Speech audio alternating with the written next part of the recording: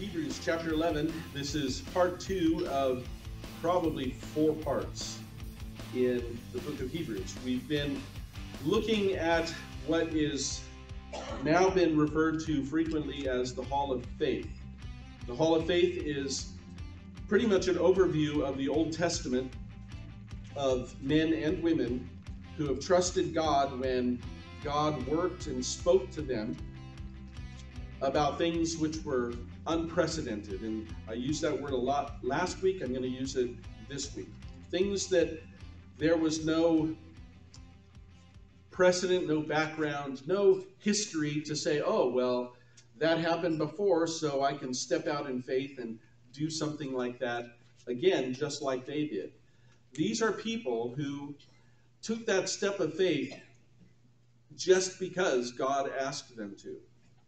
And the way that it was perceived by others, the way that it could have been understood by others would have been foolish or absurd, crazy, and yet they stepped out in faith and did as God called, which is our foundation to do likewise, to hear God's word, to answer. You remember Samuel when he was small, and this is a tip that we can use for young parents or grandkids and talking to their parents, our children, that Samuel heard God speak, and then he went into Eli, or over to Eli, who you'll recall that Samuel had been dedicated to the temple. Talking about dedication to the temple, they actually gave their son to Eli for the work in the temple. So he was now a temple kid, or a tabernacle kid, actually, more specifically. And he was now being raised by the high priest Eli.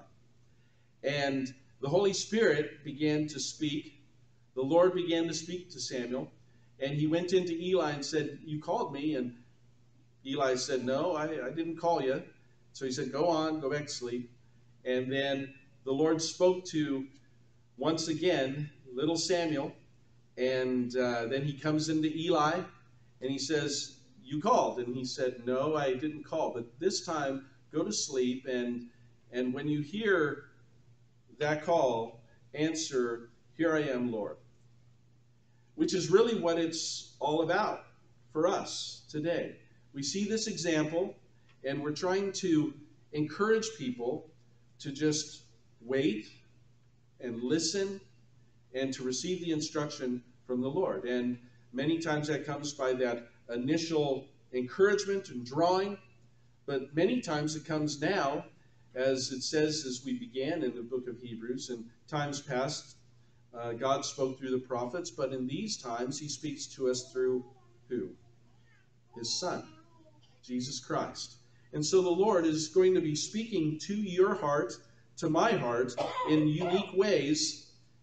It can be something where he places something in your mind where you begin to think and consider who God is, or you begin to have a stirring in your heart where you're convicted of sin. Your conscience comes alive after perhaps being calloused, and now your conscience is open and receptive. But more specifically, we prove all of those things, and Jesus continues to speak to our hearts through his word.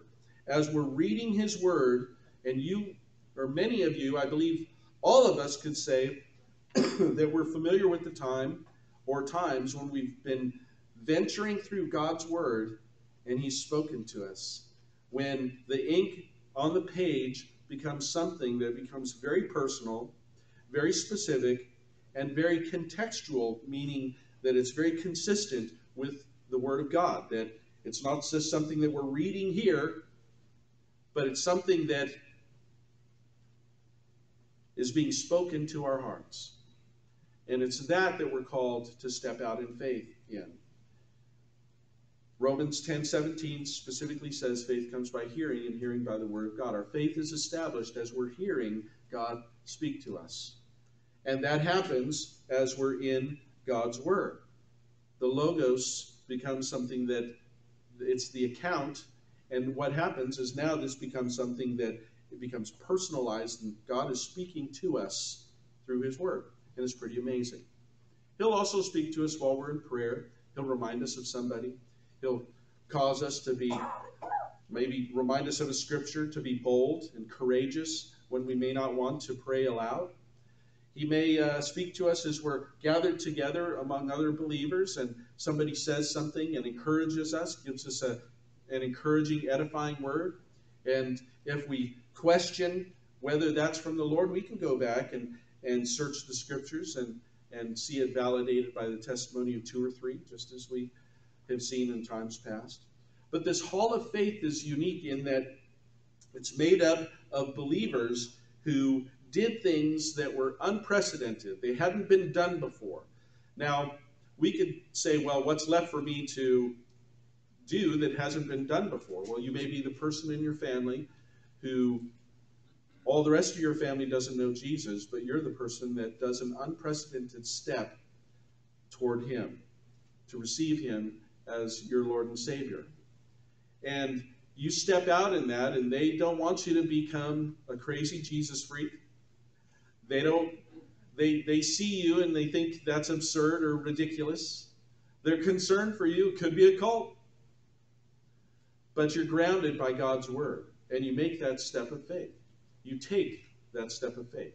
There's many things that are unprecedented, that is unknown territory for us, and we need to be willing to go there when God speaks to us. So this hall of faith, it really is about believers who decided, okay, I believe it was Greg and I having a conversation about this, just having to do with church, but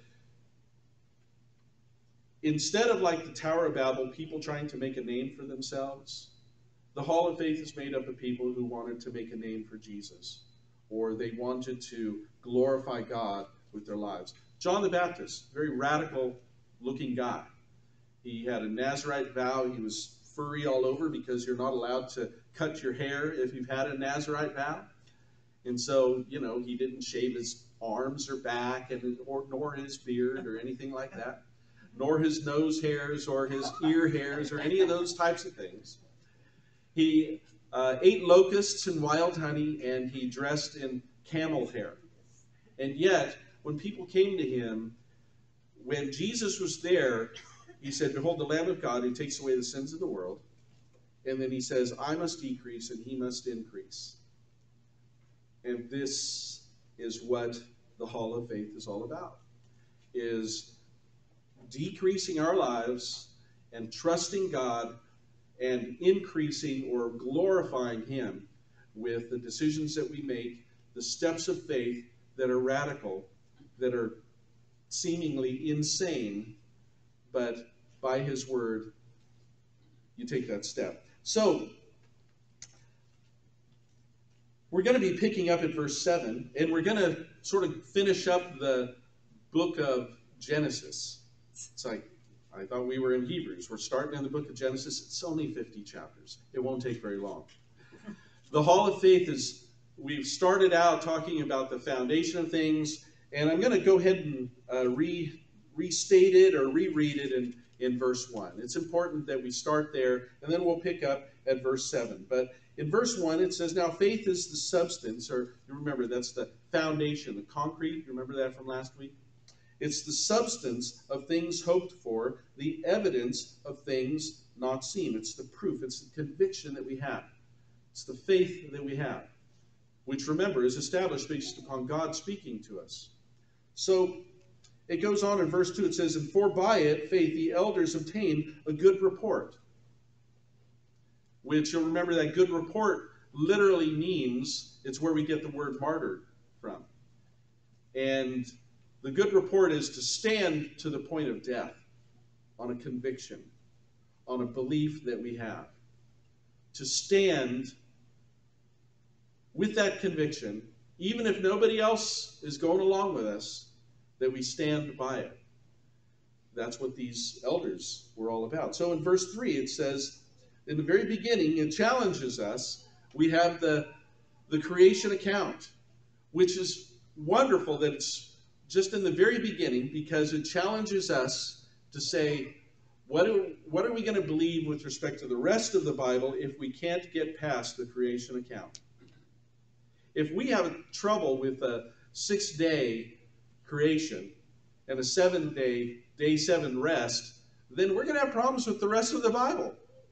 Because there are other things that seem crazy, that seemingly go against science, and subsequently we end up having, if we are of that direction, we end up having a lot of problems. So it says here in verse 3, through faith we understand that the worlds, which again from last week, it was matter, time, space. That's what the worlds is in a literal sense. It's everything that we know. That the worlds were framed by the word of God, so that the things which are seen were not made of things which do appear or were visible. So the things which were made by not things that are visible, but by just out of nothing. That's basically what it's saying. And all of the worlds, everything that we know, the matter, space, time, everything has been called into existence by God's word. Specifically, as we look at John 1, we see that it's the word of Jesus, specifically. As he's there at creation, he's the one speaking it into existence, which is fascinating. You have the will of the Father. I love the world. And then he creates, he starts all of this. We've got matter and space, but he started time in order to establish salvation in those who would trust him by faith. He got that ball rolling. He willed for that to happen. Jesus called it into existence. And then it says that the Holy Spirit was hovering over the face of the deep, that it was as though the work was happening. If you wanted to call it work, the work was happening by the invisible Holy Spirit at the Word of God, all of this coming together. I can't explain it. I just know that that's how it unfolds. And the writer of Hebrews is reiterating this. And then he goes on, so that the things which are seen were not made of things which do appear or were seen.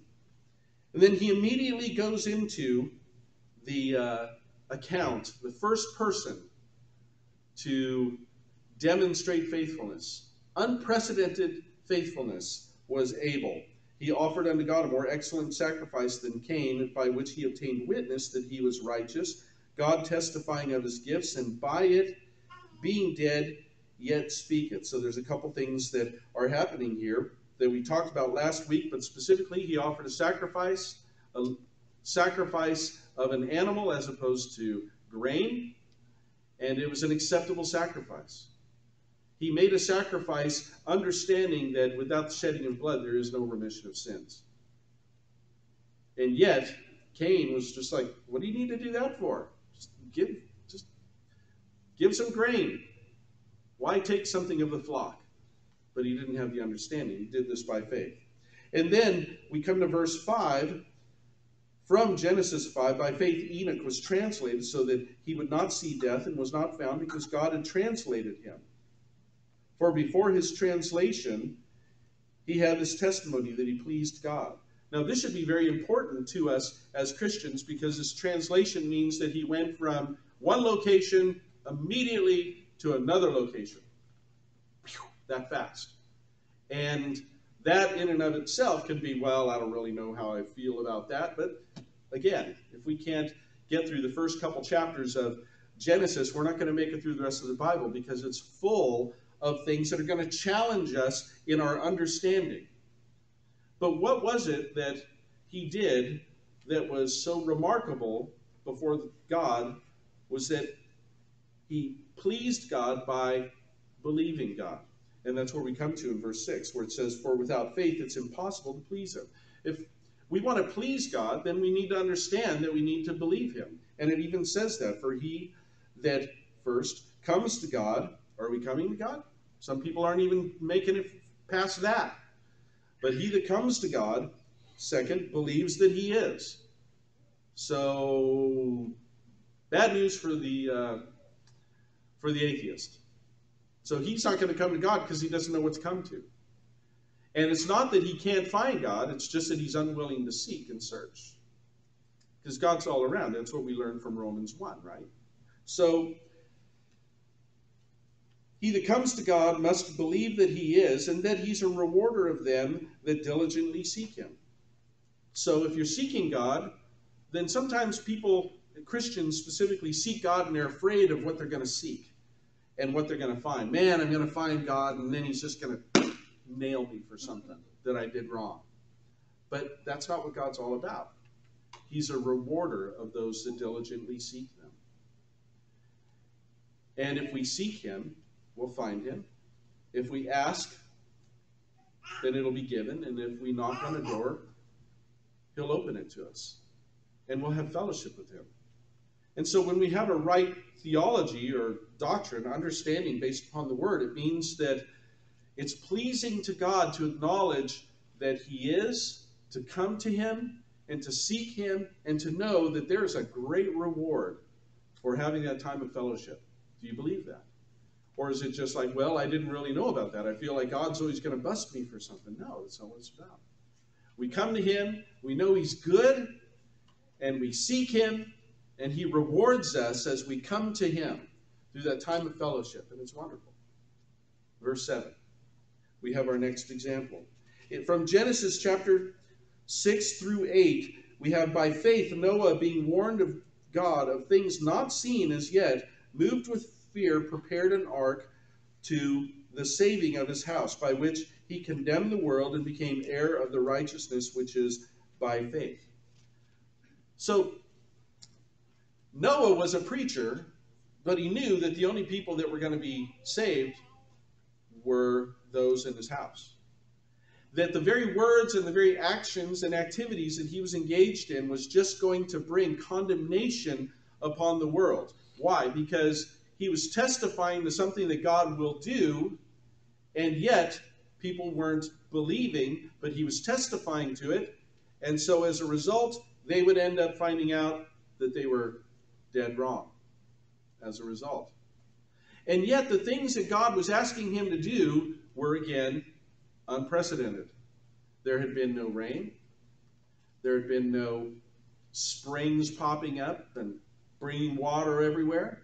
There had been no floods.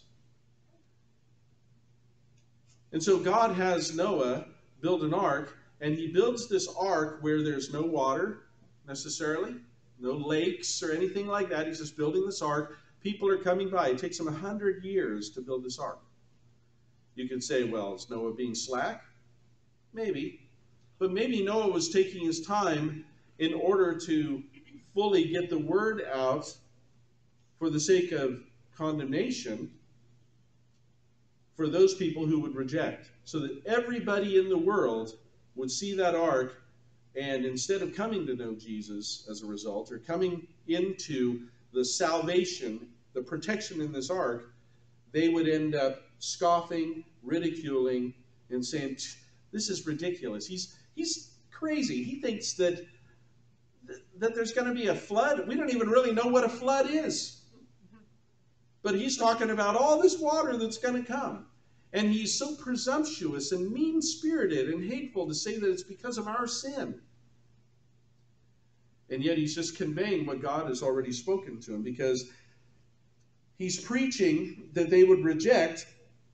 And in fact, that's exactly what they did. So if we go to Genesis 6, which I'm just going to read it because we're going to be all over in Genesis. And God said to Noah, the end of all flesh is come before me, for the earth is filled with violence through them, and behold, I will destroy them with the earth. The earth is filled with violence.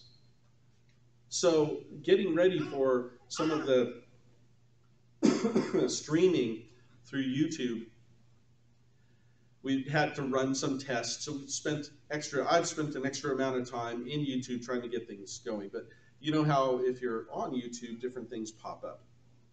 And one particular thing was this guy coming in to rob this, convenience store. And so he comes up to the counter, and he's got a gun, and he's pointing it at everyone. And the guy standing next to him, all of a sudden, he's concealed carry, pulls out a gun, shoots him 3 times, once in the head. And it's getting a lot of likes. Way to go, bro! Good job! Concealed carry. Constitutional carry. We got to protect ourselves. And it's not that I'm against those particular things specifically, but it's the mindset, it's the attitude of violence which continues to escalate in our country and in this world. Violence is just as in the days of Noah, which is exactly what Jesus said. I think I have a reference here. Yeah. But as in the days of Noah were, so also will the coming of the Son of Man be. And Noah did not know until the flood came and took them all away. So also will the coming of the Son of Man be. So this is telling us a couple things. First of all, Noah didn't know anything about a flood, or well, he was told about a flood, but he hadn't really personally experienced it. None of the people had, and yet he's out there preaching to be careful, come to salvation because a flood is coming. He's trying to communicate something that he hasn't experienced personally, but he knows by God's word that it's going to happen. Right? So, is that similar to our same commission? How personal is our experience with heaven and hell? How certain are we experientially, empirically, of the things which Jesus says where hell is weeping and gnashing of teeth? We don't know by experience, but we know by God's word. And so we can be like Noah in the sense that there's no precedent for any of this happening. We've not had the world destroyed by fire, or the heaven and the universe, all of that. It's not been destroyed by fire. And yet we believe it because we trust God and we believe God. And then he has shown himself to be trustworthy, not only in our lives, but prophetically, time and again, throughout Scripture. With respect to Jesus alone, hundreds of fulfilled prophecies, that many of which he didn't have any control over. I mean, you can't control where you're going to be born. You can't control where your parents are going to have you, take you and raise you. And the fact that there's a reference to being born in Bethlehem, going down to Egypt, and then being up in Nazareth. He's fulfilling things that he had no control over. And yet, it all bears testimony to the fact that God is outside of time, sees it all as now, and so he can call these things out and say to his prophets who are in time and say, this is going to take place. And speak to them and in their own vernacular and speech and style, they write, and yet we see the hand of God, the voice of God speaking through all these various prophets in all of their uniqueness. Just like in the New Testament, we read the letters of John, Peter, and Paul, and they are all very different in style. And yet we are receiving a singular message from the Lord as a result. So Noah, here he is, he's doing something which is crazy, but he's talking about the fact that there's going to be this rain coming, these springs busting forth, this flood that's taking place, and that would take place. And he builds this ark, this huge, huge ark. And he's plodding away at it, taking him 100 years to build this thing. I think he could have built it quicker. I'm not saying that as a criticism.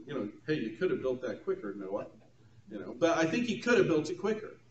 But that there was a timeline, and there was a need for it to take 100 years for God's word to go forth and for it to accomplish what it had intended, which is exactly what we see Isaiah speaking about with respect to his word, where he says, my word will go forth out of my mouth, and it shall not return void, but it will accomplish that which I please, and it shall prosper in the thing whereto I sent it. So God's word is going out. God's word is going out right now, and we have a decision. What am I going to believe about the creation? What am I going to believe about all of these things, that there's coming, that there was a destruction having to do with Noah, all of those types of things, much less the fact that the Son of God is returning. We have to make a decision. But God's word is true. And the thing that's unique about God's word is it will, for some, soften their hearts to receive him and to be born again.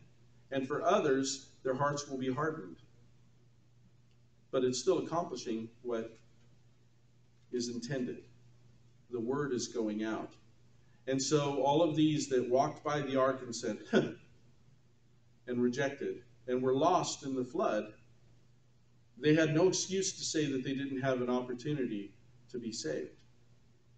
They had 100 years worth of an opportunity to be saved, and they rejected. So there is a testimony of God's word against them.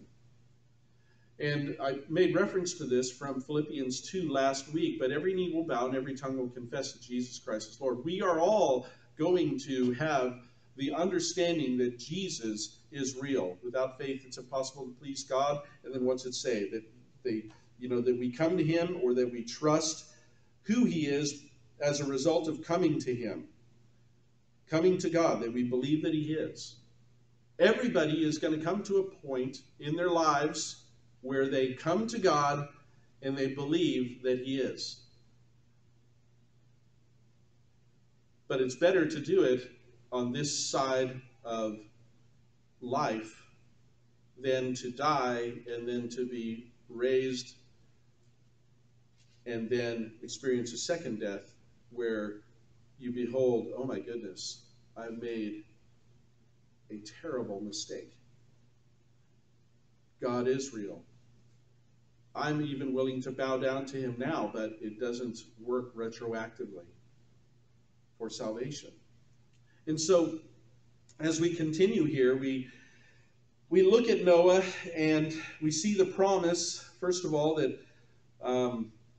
the end of all flesh has come before me. The earth is filled with violence, and I'll destroy them with the earth. And specifically, Jesus talks about, as in the days of Noah, so would be with the Son of Man. The level of violence and the things that are going on, the eating and drinking and all the marriage, all of that stuff is going to continue, but things will get intense and intense more, or heightened intensity each year, and we're seeing that. And you would think, with all of this intensity, that the next board is being put up on the ark, the next thing is being done with the ark, that you would say, wow, time's short, I've got to do something about this, because that door is getting put up onto that ark. I'm seeing these critters going in 2 by 2. I can't figure that one out, but I see these critters going in, and I know I'm running out of time. And the same thing is true having to do with the return of Jesus Christ, the Son of Man, the coming of the Son of Man. So he says later in Genesis chapter 6, he says, make thee an ark of gopher wood, rooms shalt thou make in the ark, and shalt pitch it within and without with pitch. Well, this is an interesting thing. Why do you pitch wood on both sides? Normally, if it's a boat, you're pitching it on the outside because the water's going to be there. But God instructs him to pitch it on both sides, which would infer that there's an intention for there to be an ongoing, preserved testimony of this ark. And for decades, centuries, for thousands of years, there's been evidence of the ark. And just when we get to the point when maybe the ark might be falling apart and people are questioning it there at Mount Ararat, I mean, the wood is there. The decks have fallen through, but it's there. We're not talking about up in the mountains. We're talking about down at the foothills section of Mount Ararat. It's there. But just to give further testimony, the fact that it was pitched on both sides, we have some crazy guy, Australian dude, northern Kentucky here, who's building an ark also to bear witness to that true event that took place thousands of years ago. Just to add insult to injury, right? Ken Ham, just kind of letting the world know that, hey, now you can see how big it is. Here's some scientific background that actually supports the Bible and uses the Bible as the foundation or the starting point with respect to how we live and how we conduct ourselves. So, with all of that said, it's a lasting testimony, and I believe that it is very specifically pitched on both sides so that it would last. And like I said, it's still there. You can hunt it down. You can find it on the internet. It's studyable. So now we come to Genesis chapter 12. We're going to talk about Abraham. This is verse 8. And it says, by faith Abraham, when he was called to go out into a place which he should after receive for an inheritance, he obeyed. And he went out, not knowing whither he went or where he went. Well, this is unprecedented also. So God tells Abraham, he says, this is what I want you to do. I'm going to take you to a place this is a new place for you. I'm promising it to you, and I want you to go ahead and get up and go. So Abraham says, okay, where am I going? Well, I'll tell you. Just get started. Just take your first step. And then as you take that next step, I'll direct it. He's going to lead him from basically Babylon or Iraq into Canaan, what we know now is Israel. He's going to direct him all along that way. We don't know if he's going this way, that way, but we know that God's going to get him to this place. And Abraham, before he leaves, I'm sure he's telling people, yeah, hey, I'm going. God's given me some land, and I'm getting ready to go. And they're saying, this is great. God be with you. Where are you going? I don't know. I have no idea. No scope. Is it north, south, east, west? I don't know. I'm going to start walking, and then I'm going to listen to him to tell me if I need to make a right turn, a left turn, a turn around, or to go straight. But that's all he's got. But that's all he needs. See? And this is frequently how God works in our lives. We can be stopped in moving forward with what God wants to do in our lives because we're hung up over, well, I don't know where I'm going. I don't know what's going to happen. What could take place? I did the pros and cons list, and it's looking like there's more cons than there are pros.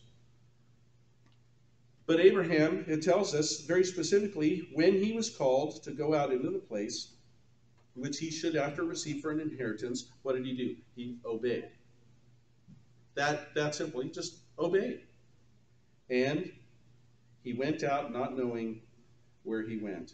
And by faith he sojourned, verse 9, in the land of promise as in a strange country, dwelling in tabernacles with Isaac and Jacob, the heirs with him of the same promise.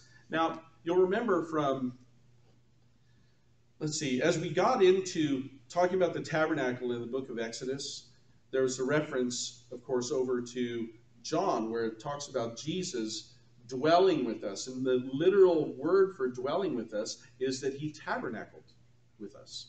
He tented with us. And so there's no coincidence that the way Abraham journeyed, he ends up in the promised land, and instead of building big buildings and establishing himself, he just rested himself in a tabernacle, in a tent. You could argue he just rested in Jesus for where he was at.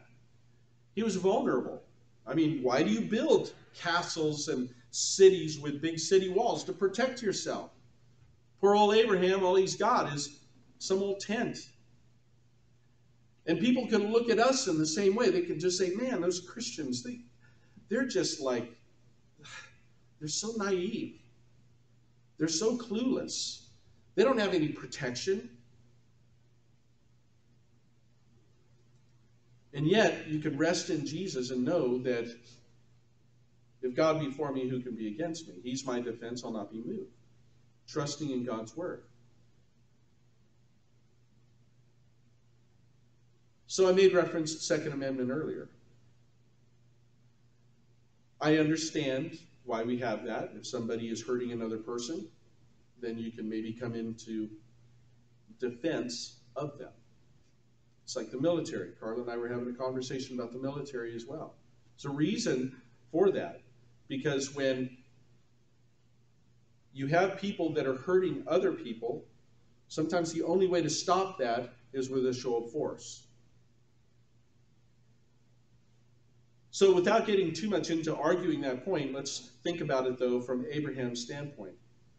That he didn't have walls. We don't get any impression that he was particularly armed until he came to, you remember that story with Melchizedek. He went out with 613 of his trained men and, beat them.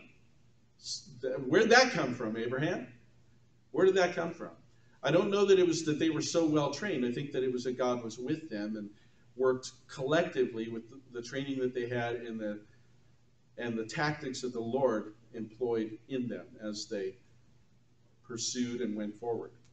The point in all of this is that Abraham here is in an unwalled place. He's in Canaan, and Isaac is the same, and so is Jacob. And their only protection is a tent. Their only protection is a tabernacle. Their only protection is Jesus. And the same thing that I would say having to do with all of us, that we can try to protect ourselves, we can have our sword, but if we live by the sword, we can die by the sword too. And everybody has to make this decision as far as how that works with their Second Amendment rights and so on. But truly, where is our faith if we look at Abraham, who is simply just in Canaan in a tent? He's in Canaan in Jesus. And so where else would we want him to be? Where else do we want to be? And I think it's a good, challenging question to consider. That we can sometimes use credit cards and weapons as fallbacks for our lack of faith. Instead of just saying, I'm not going to go there. I'm just going to trust Jesus. I'm going to tabernacle. He wants to tabernacle with me. He'll be my shelter from the wind and from the rain. But I'm always vulnerable, but I'm always safe. The name of the Lord is a strong tower. The righteous run into it and are safe. So it's about the name of Jesus, the person of Jesus Christ, that we find our faith in and trust in. And so we see this with Abraham. And then it goes on that by faith he sojourned in the land of promise in the strange country, dwelling in tabernacles.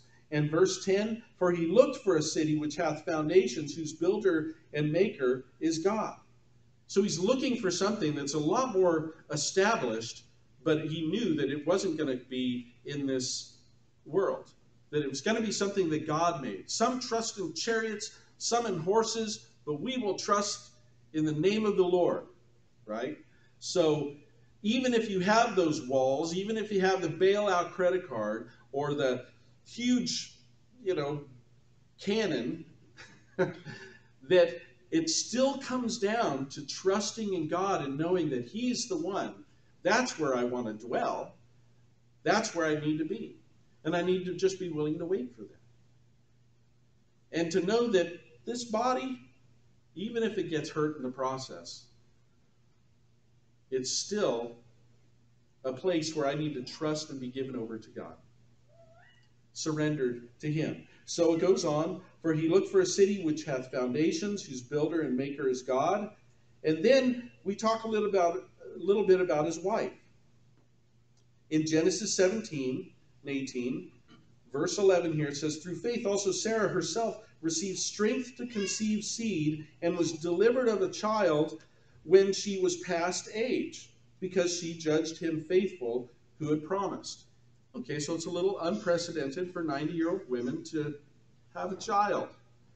Not real normal. And we could say, well, back in those days, they lived a lot longer. As we're going to read, Abraham was an old guy, and 100 years old means an old guy. Just like it does now, it applied then. And Sarah was an old gal. So she wasn't expecting to have children, but there was a promise that was given that she would. And so here she is, 90 years old, and she has a child.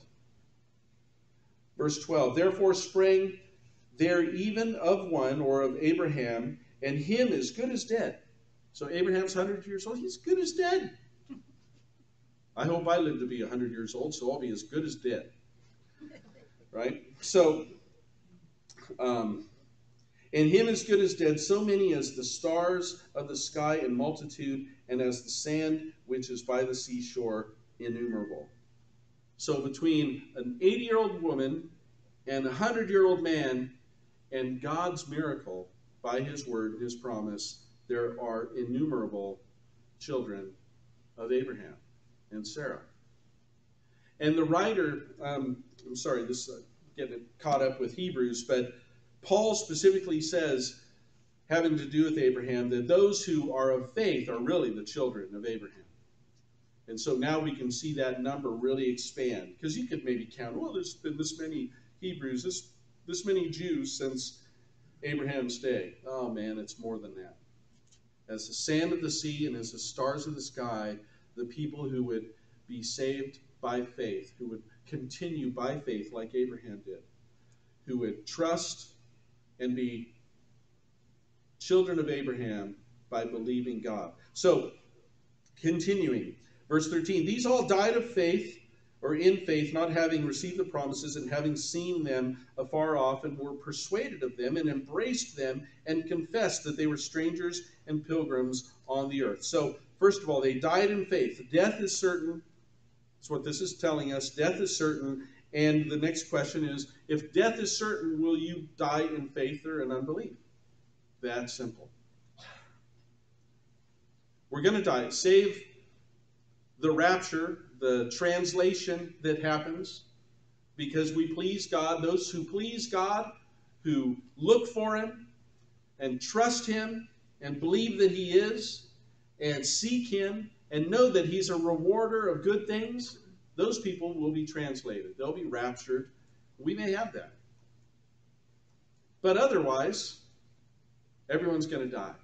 So the question, are you going to die in faith or in unbelief? That easy. That simple. That straightforward. Well, if they die in unbelief, he's in a better place. Not so. We've heard that. I hope we haven't said it. Do we know people that died in unbelief? And you go to the funeral and say, well, he's in a better place. She's in a better place. Really? What's that based on? Any scripture background on that? Or what is this? They're just floating around somewhere? What is it? Or is it just total annihilation? They cease to exist? Well, the biblical account says that presently if they're without the Lord, they're in hell. Then they're resurrected to judgment based upon their works. And if they have any sin, much less the many, then they're cast into the outer darkness. And that's the second death. I mean, so let's be true with respect to God's word, what we know about it. That's not to be harsh, but to encourage, hey, if you're going to die, die in faith. Much better.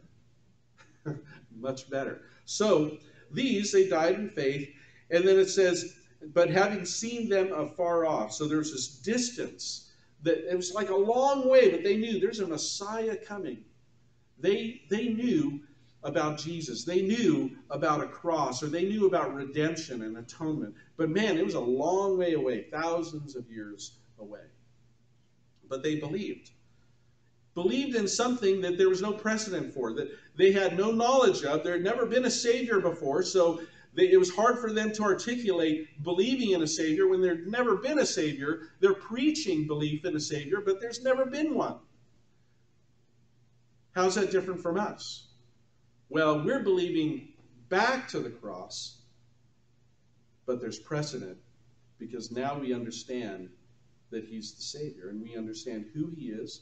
We see the prophecies fulfilled, and it is awesome. And so we go with our message. We come together, we're of one accord here at church, we encourage one another, and then we leave here ready for the mission field to tell people about the Savior who died and then rose, whom we have eternal life through. whom we believe is, and we come to him, and that he rewards us for diligently seeking him, and that he'll reward everybody who diligently seeks him, and that they're pleasing to God because they're seeking.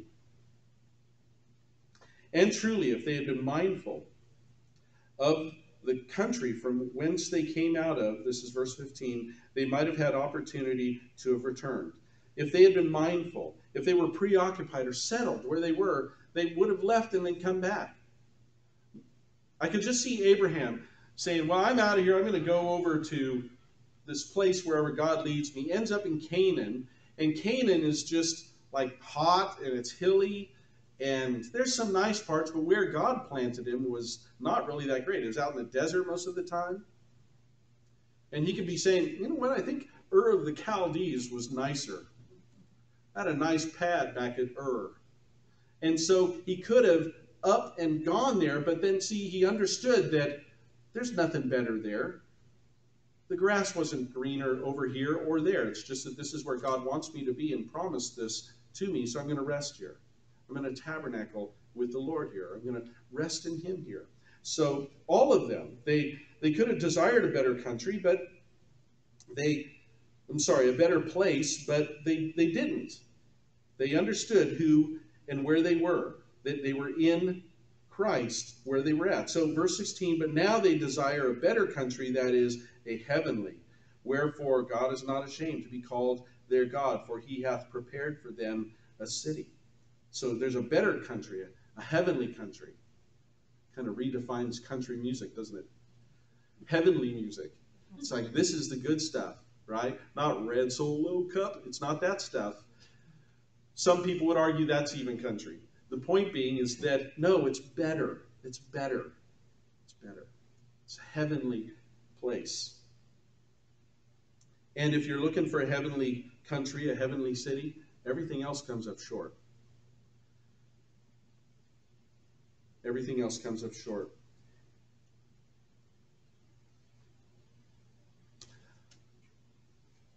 This is where it becomes important to wait upon God and trust him and take steps moving forward, but to wait upon him for his direction, because sometimes we can settle for things that may not be what God wants. You could find yourself settling on, let's say you're going out to buy a house. It's just like, well, you know, the market is crazy, and I can't, you know, you look at a house and then it's sold, so you got to do something real quick. And then sometimes people settle buying a house that they don't know if God's in that one or not. They're just like, I'm just so desperate, I'm just going to lay money down, go ahead and get into a mortgage and do it. People do this with relationships. I may never have another girlfriend. I may never have another boyfriend or spouse or whatever. And so you settle into things instead of waiting on God to help define it. Just relax. He'll reward you as you diligently seek him. Don't have to be presumptuous.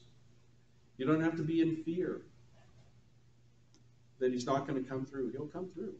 So just wait. Just rest. And he'll speak to you, and then you'll know. And you'll go forward in that. So, anyway, little sideline to this. Let's go to verse 16. But now they desire a better country, that is heavenly. I just read that. Let's go to verse 17. Abraham again, by faith, Abraham, when he was tried, offered up Isaac, and he that had received the promises offered up his only begotten son. Okay, so human sacrifice was unprecedented in God's view, okay? So it's not something that was normal, and yet God is saying, this is what I want you to do. I want you to offer your son. And this is crazy. If we were called to do this, now we would say, well, no, there's no biblical precedent other than Abraham and the father, because he offered his one and only son, only begotten son. So, but there's no precedent. Abraham just believed it. Why? Because as we read through, of whom, verse 18, of whom it was said, that in Isaac shall thy seed be called. And as we were to read forward in Galatians, now to Abraham and his seed were the promises made. He doesn't say to seeds. It's not talking about Israel. It's talking about to the seed. And he says, as of many, but as one, and to your seed who is Christ. So what does this mean? Basically, trying to wrap this up quickly here, but this is important. It's basically saying Abraham knew that he could offer sacrifice, Isaac as a sacrifice, but one way or the other, the Messiah is coming through this line. So he's either going to have to resurrect him, or he's got some other plan, but he's going forward. So he's got to trust God. And Isaac was his only begotten son. And he was called, so he makes the 3-day journey. And just as he's getting ready to take Isaac's life, and Isaac, it says that he was a lad, but it basically means that he was somebody that was not married yet. If you look at it, if you're careful with the scripture, you find out he's probably about 30 years old. And yet he willingly laid down upon that wood and was willing to be sacrificed. I believe he understood the prophecy that through his line would come the Messiah. So they're both acting forward with prophecy in mind, knowing that God's got to work this out, because if you kill Isaac, that's it.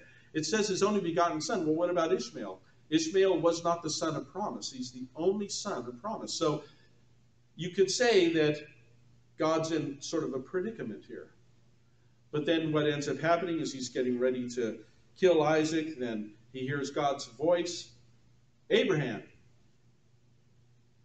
And then he points, or he acknowledges his faithfulness, and then they see this ram who's caught in the thicket. And they go and take that ram and sacrifice. And it's interesting, on their walk up there, that it specifically said, Abraham says, God will provide himself a sacrifice. Foretelling, or with the foreknowledge that he'll provide himself. He's the sacrifice in all of this. He's the seed, he's the one. And verse 19 goes on and says, accounting that God was able to raise him up, even from the dead, from whence also he received him a figure. So it says accounting that God was able. He sort of took inventory. He says, well, okay, I got one son, and that one son is going to be the line that leads to the Messiah. So this is kind of a no-brainer. I don't have to try to figure this out for 20 sons or 100 sons. Got one son that's a son of promise. And here it is. It's given to him. Take inventory. God's able to raise him up. And so he's in full awareness of the promise, as Isaac would have been. And then in Genesis 27, verse 20, by faith Isaac blessed Jacob and Esau concerning things to come. So what is this? Well, Isaac is blessing them, and he does something unprecedented there. Most of the time, the blessings just came from God. But now Isaac is doing the blessing. And then he ends up blessing, and you'll remember the little switch between Isaac and Jacob and Esau, and how Jacob kind of said, I'm going to give out the blessings. And so Esau's out hunting, getting some good grub for Pop, some stew, probably, chili. And while he's doing that, then Jacob dresses up like Esau. And he puts on goat skins, which have all this fur and stuff, which kind of tells us a little bit about Esau. So puts this stuff on, and then he smells like Esau, but his voice is Jacob's, and he ends up receiving the blessing of the firstborn. And the fact is that this blessing, unprecedented as it is, Isaac is giving a blessing which is prophetic, having to do with how their lives would go. And he did that by faith. He did that trusting God. Verse 21, talking about Jacob, from Genesis 48 and 49. By faith, Jacob, when he was dying, blessed both the sons of Joseph and worshipped, leaning upon the top of his staff. So this is unprecedented in that Jacob ends up adopting the kids of his firstborn. But his firstborn was Reuben. So what's up with that? Actually, his 11th born was his firstborn with Rachel. Is that right? Yes. And so as a result, he lays hands on Joseph in a unique kind of way. He says, Joseph, I want you to bring your kids. I'm adopting them. And he lays hands on the children of Joseph. And he can't see too well, but he's still wanting to bless. And so you have Manasseh and Ephraim, but he takes the right hand and puts it on Ephraim's head, and puts his left hand and puts it on Manasseh's head, knowing that the right hand is the right hand of blessing, and he blesses the younger over the older. He's doing crazy things, but he does this with the full knowledge that there's a double portion that's going to be given, and he's worshiping God, it tells us. Worshipped, leaning upon the top of his staff. He stands up and worships. And you remember, this is the guy that wrestled with God, so he's got a limp, right? Because he prevailed over Jesus in this wrestling, and then Jesus touched him in the hip, and then from then on, he's just kind of limping. He's got a staff. He's got to get around him. Not a very good actor, but I'm good at limping. So the point is that he's got this staff, and he stands up, and he worships God and blesses all the children, all of his kids. But his son Joseph gets a double blessing because Ephraim and Manasseh receive the blessing instead of Joseph. So again, it's by faith that he's doing this. He's stepping out and declaring something prophetic through the adoption of these two sons. And then lastly, verse 22, by faith, Joseph, when he died, made mention of the departing of the children of Israel and gave commandment concerning his bones. Now, Joseph could just say, look, I'm going to be dead. What's the deal? But he believed God's promise with regard to Canaan. He believed what God was going to do. From Genesis, it says, and Joseph said unto his brethren, I die, and God will surely visit you, bring you out of this land unto the land which he swore unto Abraham, Isaac, and Jacob. It would be 400 years before this would happen, but it would happen. And Joseph took an oath of the children of Israel, saying, God surely will visit you, and you shall carry up my bones from here. He believed in the promise. And he took an oath of the children. And so what is Moses when they're leaving the promised land? He's got Joseph's bones with him as they're leaving. And that he would end up being, buried in the promised land as they come in. That's Genesis. We covered it, most of it. I think chapter 1 through 50. Pretty quick. It's a foundation of people stepping out, doing things that God called them to, but there was arguably no basis for it or no history for it. And so, what are those things that God has called you to do? Maybe you've been wrestling with this for some time, fighting God with it, saying, well, no one else has done this. Why do you want me to do this? No one else is doing it. So you take a step of faith. And sadly, what are the things that you may be wrestling with that there is precedent for, but you're still not doing? That one's worse. That one's more difficult. And so I would bring us back to verse 6. Specifically, without faith, it's impossible to please Him. Our purpose for being created is to please God and children. And so it begins. Come to God. Believe that He is. Know that He rewards those who diligently seek Him. Amen.